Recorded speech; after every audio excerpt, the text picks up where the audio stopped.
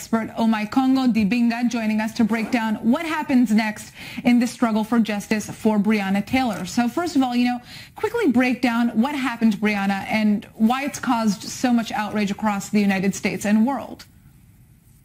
Well, first of all, thank you for having me. Really appreciate it. And what happened was we had police in Louisville, Kentucky serving a no-knock warrant at the home of Breonna Taylor. And they were looking for a particular individual, not her. They actually already have the suspect in custody, yet they still executed this no-knock warrant while Breonna was sleeping with her boyfriend in her underwear after they had watched some movies. And according to her ex-boyfriend, her boyfriend, they didn't announce themselves. And when he heard a break-in, he started to fire. He was legally licensed to have his gun. And then they started shooting into the house and shot 20 times, killing her. This is a woman who was a former EMT, no problems with the law, nothing like that. And she was killed. They played all types of games with where her body was when her mother came to find her. And of course, that since there was no video, people couldn't really see it and be as shocked as they were with a killing of George Floyd or an Ahmaud Arbery. But this happened 4 months ago.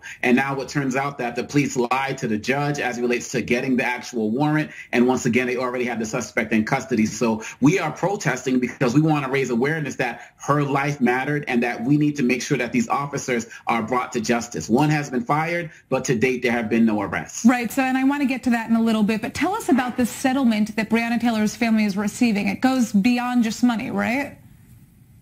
Oh, absolutely. Absolutely. And so many of us, as we understand, are fixated on the money. But as you mentioned, there are several reforms that have been initiated. Before the settlement, they already scrapped no-knock warrants. They also are starting to require that these officers actually live in the community. That was part of the settlement because many of us who live in these neighborhoods feel like the police sometimes are more of an occupying force. They come in, police us, and then go home to their neighborhoods. Also more support and resources towards social workers in the community so that police are not being called to deal with mental health issues or mental disability issues. That's also been put in there. And then also looking for an independent investigator to look at these situations when they happen, because the relationship with the prosecutors and the police is a serious problem in the United States, where prosecutors are too often not willing to bring up charges with the police because they actually work in tangent with them on so many other cases. So we need independent investigators at these times as well. So how does Breonna's family and her advocates feel about this settlement? Do they see this as enough?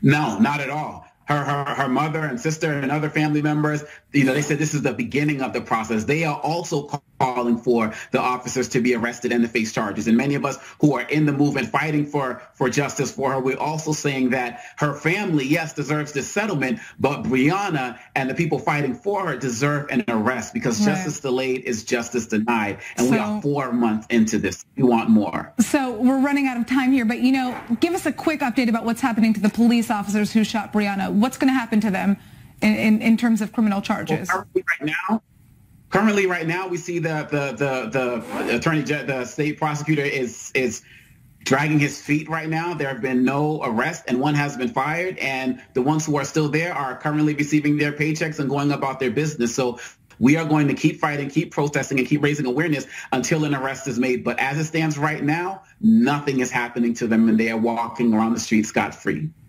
Well, obviously, it's just such a devastating story, and obviously one that needs to be righted. Thank you so much for joining us and breaking that down so succinctly and clearly. I'm sure that we'll be having you back soon because there is more coverage that is necessary on this story.